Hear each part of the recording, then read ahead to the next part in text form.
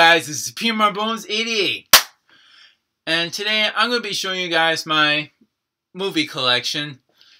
This is not my whole movie collection. I got tons of them. They're all over the place in my room. So eventually I'm going to be showing you just only some movies. I'm not going to show you the whole collection of my movie. It'll be split into two parts, my video. So the first part will be coming in this week before I leave to Pennsylvania. Yeah, guys, I'm going on vacation with my family, so I won't be back until next Tuesday. Next Tuesday, because I'll be reviewing and editing of Jaws. Those of you who aren't following me on Facebook or Twitter, the link in the descriptions are down below. You can check me out there. And yes, I'm sitting on the floor, so don't mind me, guys. Oh, and these are my Xbox One games. Well, what I have so far. So let's get started on my movie collections. Batman Begins, The Dark Knight, Dark Knight Rises, which I reviewed then during the movie reviews. Batman Returns. Sorry, the light is. If those of you cannot see. There we go. So both Tim Burton's Batman and Batman Returns, Batman Forever, and Batman Robin. Batman Forever was okay, like I said. Like I said in my review, it was just an okay Batman movie, but not really as great than the other Batman films. And Batman Robin, that just went downhill. Boo! I do own this on Blu-ray, and I had the VHS one, but luckily I don't have it on DVD, so thank God for that. Whole Spider-Man trilogies, the Sam Raimi versions, the first Spider-Man movie, Spider-Man 2, that's like definitely my most favorite. I love the Spider-Man 2.1 because it was actually better and had more extra scenes and more battle scenes too, with between Spidey and Doc Ock. And we have his Spider-Man 3. Very disappointed, and I wasn't really too thrilled of the new black suit, and including with Topher Grace playing as Venom. And we have the Mark Webb's The Amazing Spider-Man. I actually got used to this new costume, but the eye lenses were kind of too small, and they were very almost cat-like-ish. And right up we have is The Amazing Spider-Man 2 on Blu-ray and DVD. This is like a steel book. I love the details about, and including with between of the pictures of Spider-Man and Electro. And I still want to get this kind of costume. It looks badass. Oh, and just reference and letting you all know that some of my movies are still at my friend's house, because we were starting to watch some good movies there, and I left it at her house. So I'll probably have to get them back, or we'll be watching them soon. Maybe she wants to watch some of them, or some of them she's not really interested. And we have right now are all the X-Men films. 2000s X-Men, especially the beginning, and with Wolverine kicking ass. That was certainly great. X2, X-Men United. And X-Men The Last Stand. It was okay. I mean, it wasn't too bad. It was a good X-Men film. But most people didn't really like this film because the storyline was not too thrilled, and some of the characters were getting killed off, so that was another problem. X-Men Origins Wolverine, which nobody liked. I can only watch it only once in a blue moon. The Wolverine. There's like two different ratings of this film. One the unrated version, and the other is the theatrical. But I'm sticking to the unrated film because it felt like it was a rated R film, so this was better. I have his X-Men Days of Future Past. These are all my Star Trek movies from 1 through 6, the ones with William Shatner and Leonard Nimoy. When I first saw Star Trek, I saw it was the part 6, the Undiscovered Country. But the first time I saw Star Trek was the Next Generation.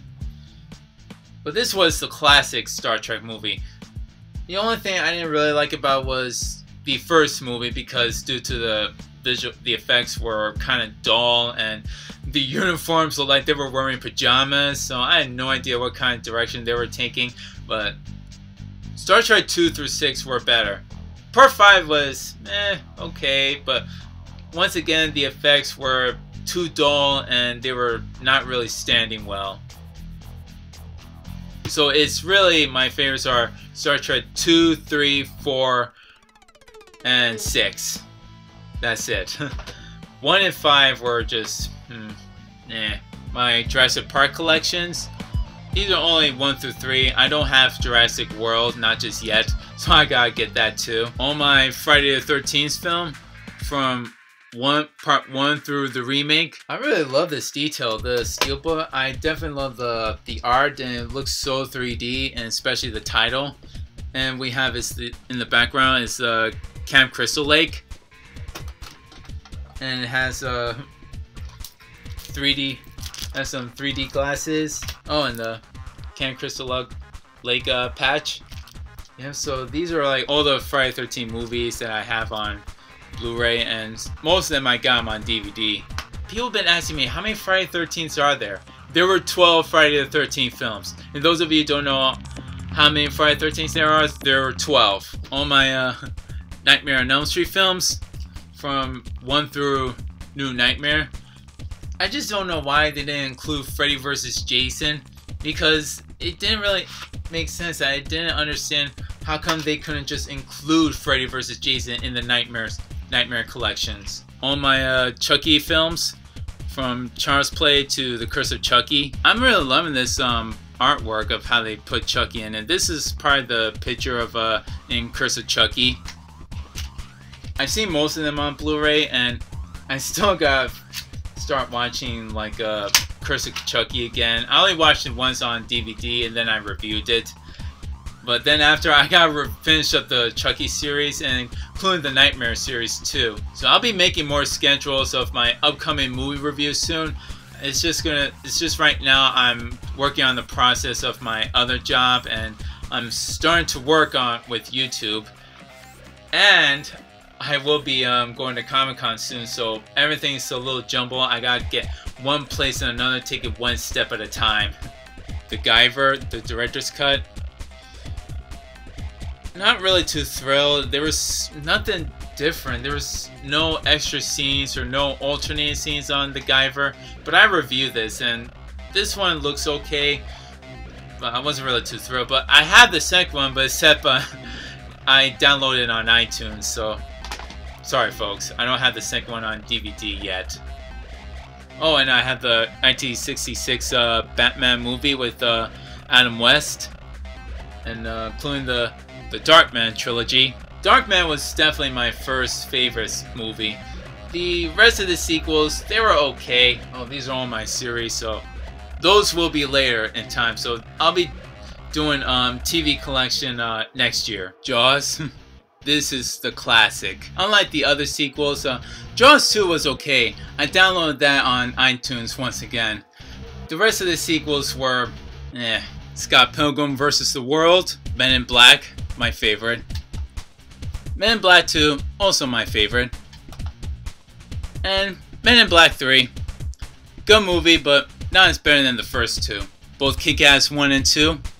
I think Kick-Ass was my favorite because it had more action, and Kick-Ass was finally kicking ass. And the first Kick-Ass was just only in the beginning, but had a good story. Had a good story plot of it and how Kick-Ass became Kick-Ass. But Kick-Ass 2, the storyline felt rushed and skipped a few important scenes. Ant-Man, that was awesome, my favorite. All my Leprechaun collections, I have only is Leprechaun 1 through The Origin. I saw The Origin on Netflix, and that disappointed me, and the rest of the sequels were kind of hilarious, and what was stupid was Leprechaun in Space. I hated that. I only saw Leprechaun 1 through 4 on Blu-ray. I gotta finish up watching it, and especially with Leprechaun in the Hood and Back to the Hood. All three of my Pokemon movies, I only liked were the first three. The rest of the other Pokemon movies, they were just saying too much. This I stick to as the trilogy. The first movie, 2000, and Part 3. And here are my the Damien trilogy, that's what I call them. The Son of Batman, Batman vs. Robin, and Batman Bad Blood. I didn't get Justice League vs. Teen Titans yet, but I will get it soon. All my Superman collections, 1 through 2006, or I'll just call it the Christopher Reeve quadrilogy and the one with Brandon Roth. Christopher Reeve was the best and classic that plays Superman of all these years. Part 3 and 4 were starting to become ridiculous and very kiddie-ish, and with Brandon Roth and Superman Returns, it wasn't too bad, but the storyline kind of put me to sleep and he didn't really amuse me. But when he played Adam in the Arrow series, that he did was better. Oh, here's my other copy of Superman 2, the Richard Donner cut film. The Man of Steel, not too bad, but the storyline felt very rushed, and I wish they could have taken their time, or they could have done a director's cut. Iron Man, Iron Man 2, Iron Man 3, The Incredible Hulk, my favorite. Thor, okay, I don't really read comics of Thor, but the movie itself, Thor, wasn't too bad, so it was okay. Thor Dark World, that was a great sequel. Better than the first film. Captain America, the First Avenger. Captain America Winter Soldier, that one was my favorite. But Civil War is also my favorite too, so I cannot wait till it comes on Blu-ray and DVD. Marvel's The Avengers, that was a great movie. I have Age of Ultron, it's just, you know, at my friend's house. The Star Wars saga, both the prequel and the sequel. The only one that was my favorite in the prequel was Revenge of the Sith. The rest of the two were okay. I mean, first one was kind of hilarious due to Jar Jar Binks, and the second film has so much CGI green and blue screen. But the only thing that was really my favorite was the lightsaber and all the Jedis fighting off the droids. That was cool. And I have his Justice League War and Star Wars The Force Awakens. 2003 Hulk. The 2003 Hulk, one, they made him too big, and two, they put him too much green. But it's a good movie to watch, just for once, like I said, once in a blue moon. Fantastic Four 2005 and Rise of Silver Surfer. The first Fantastic Four was my favorite. The remake of the 2015 Fantastic Four was, I don't know what direction they were taking, but it was bad. Really bad. Ghost Rider, the extended cut, and the Spirit of Vengeance. Spirit of Vengeance was very dark, and the Ghost Rider was really scary. But the extended version of Ghost Rider was okay, but the theatrical version looked kind of dull. Before he became Deadpool. The Bachelor Party with Tom Hanks, Cyrus. Yeah, I watched a couple of comedy and drama movies, but don't mind me. Role models, E.T. Phone Home. Mortal Kombat and Mortal Kombat Annihilation. First film was great. Second film was, I think they were on drugs or something. Jackie Chan movies, Commando, Harry Potter and the Deathly Hallows Part 1. I thought it was Part 2 at first, but when I looked at the cover, it was definitely Part 1. Part 2, Mel Brooks' Young Frankenstein. This is a classic, especially with Gene Wilder when he says, "My grandfather's work was doo-doo!" The Clockwork Orange, the classic Tron, Batman Beyond Return of the Joker, Dark Man on Blu-ray, Tron Legacy. Okay, but worth watching. Hotel Transylvania. I gotta get the second one. I love anime movies, especially like kid anime movies like this one. Edward Scissorhand. Watchmen Director's Cut. Now I reviewed this film. Eventually when I saw the director's cut, it looked like it was trying to extend more of the story, explain of the characters, but kind of like felt it was dragging. Dick Tracy. A good Christmas film, Scrooge.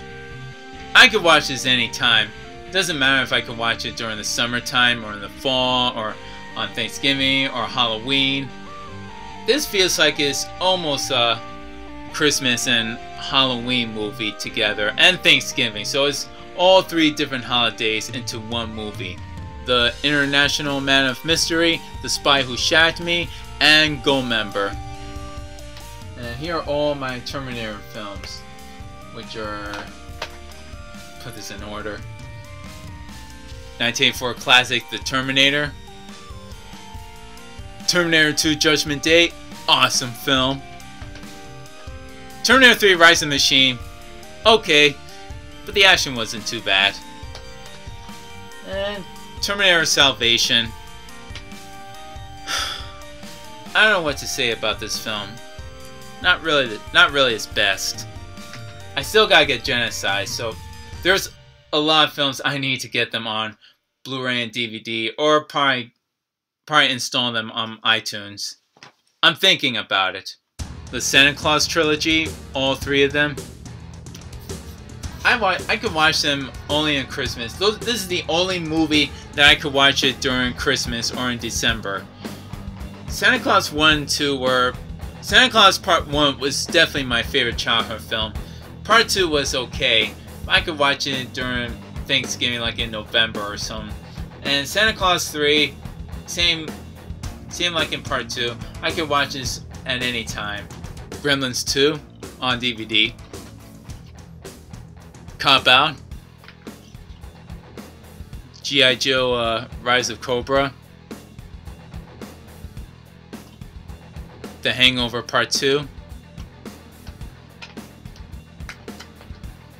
I don't know if I have G.I. Joe Retaliation. It's gotta be somewhere in my stash, so it's not in ABC order. So don't mind me if it's all mixed. Oh yeah. Star Trek The Undiscovered Country. Transformers Revenge of the Fallen. Star Trek First Contact. Hot Tub Time Machine. And Beverly Hills Cop. I have Part 2 somewhere, like I said. Little Shop of Horror, the director's cut. I actually have both the regular cut and the director's cut. There are two different endings.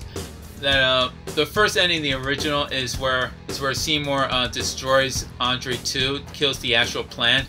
But then in the director's cut ending, the plant wins and all hell breaks loose. So all of the plants are just taking over the world. So minor spoiler alert. 21 Jump Street. The Inception.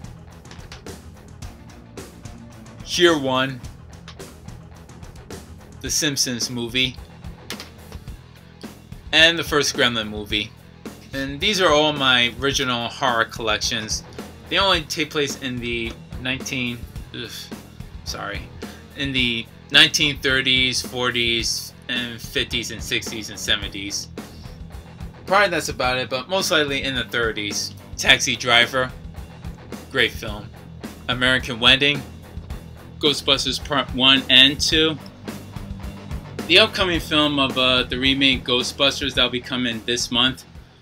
Eventually, there have been a lot of dislike throughout the worldwide, and many people are going to be very disappointed because of lack of story, the selecting cast members, or maybe due to the CGI ghosts. I don't know. I'm still going to watch it though. I'll watch it and see if I like it or not. Maybe I will, maybe I won't. Who knows? Twister with Helen Hunt and Bill Paxton. Both Home Alones 1 and 2. These are the only Home Alone movies I'd rather have as my childhood memories. I don't care about Home Alone 3, I don't care about Home Alone 4 or 5, 6, whatever, how many Home Alone films. That's just like enough, okay? Enough is enough. stick with part 1 and 2. Young Frankenstein on Blu-ray. I love the cover art. And Return of the Living Dead. This one's my favorite. Part 2 was hilarious, but was kind of ridiculous. Alien. I reviewed this film already. Aliens, I'm going to be reviewing this soon, so during this month, right after I come back from Pennsylvania. Alien 3 and Alien Resurrection. Both Alien 3 and Resurrection had both the director's cut. In the alternate ending in part 3, they have only Ripley just falling down into the pit of lava or fire. But in the theatrical ending is where the alien just burst out of her chest right before she was gonna commit suicide. And Resurrection was okay, but wasn't really too thrilled about it. I just loved the aliens killing all the soldiers.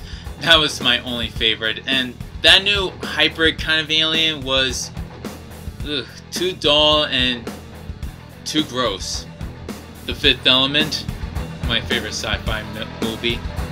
They even starred with Bruce Willis, Gary Oldman, and Mila Djokovic. I'm sorry if I cannot pronounce her last name. Oh, and with Chris Tucker. He's so hilarious.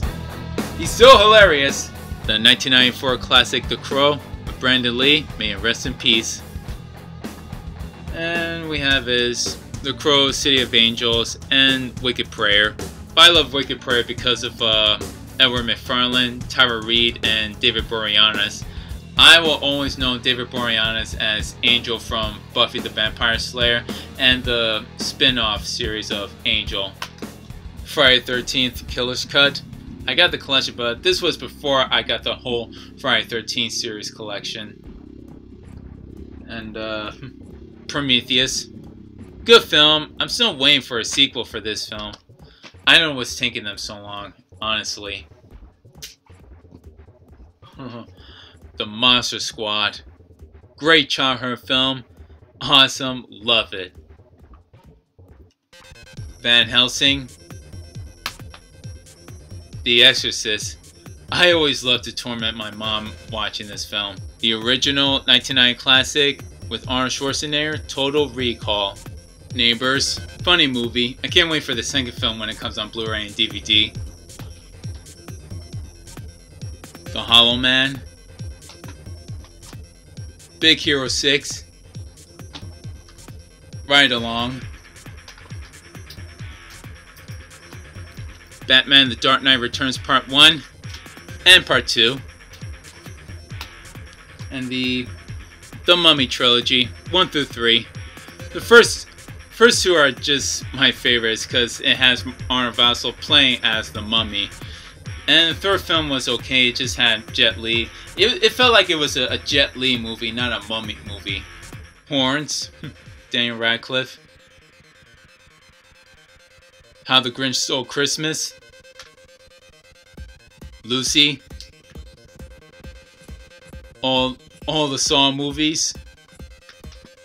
Batman Assault on Arkham. Guardians of the Galaxy. And the remake Total Recall.